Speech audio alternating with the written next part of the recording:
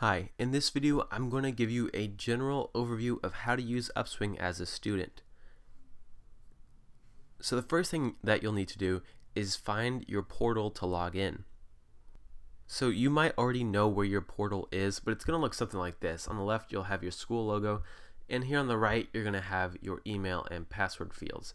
If you don't know how to get here, one way to do that is to go to upswing.io, click on login, and then just search for your school.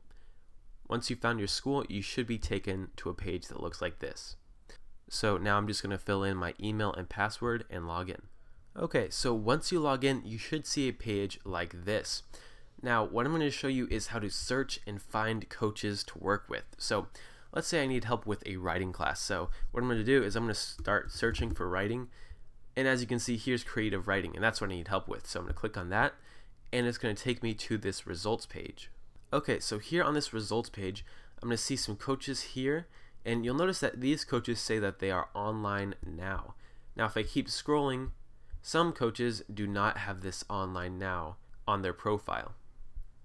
So if I want to work with a coach right now, that's what I'm going to have to do. So from the search results, I can go ahead and select a coach, but I already have one in mind. So here is Melvin Hines' profile, and I can basically look at a little bit of information about him, his experience, as well as his education information. On the left here, I can see what times he is available, so I can schedule a session. Now I'm looking for a session tomorrow, which is Saturday, at around 4 o'clock, and it looks like he is going to be available then. So what I'm going to do is click schedule a session. We're going to select a subject area, duration, the date, let's make sure that's Saturday, as well as the time, 4 o'clock, so that looks good. And as you can see, he is going to be available once again. And once everything looks good, I can click submit. Now in some instances, your coach will actually be online right now. So as you can see on Melvin's profile, we have this button that says start the session now. Now what this means is that I can start a session right now because Melvin is online. So if I click on that, I'm going to select the subject area and the duration and click submit.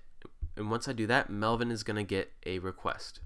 So once Melvin accepts the request, I'm going to be taken to the Upswing virtual learning room. Now here on the right, normally you're going to see a live video of the coach, but just for this demo, I'm not showing that.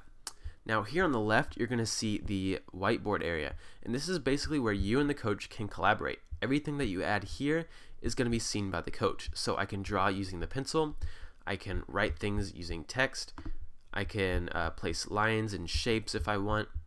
I can also go over here to the Assets tab, and using this button I can upload a document if I would like to. And basically this is just a place for you and the coach to work together.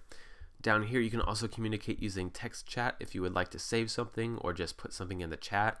There's a few tools up here, so for instance if I want to delete something, I can click on it and just hit this delete button right here. If I want to save everything, I can just click this snapshot button, and it's going to upload the picture real quick, and it's going to save a snapshot of the whiteboard.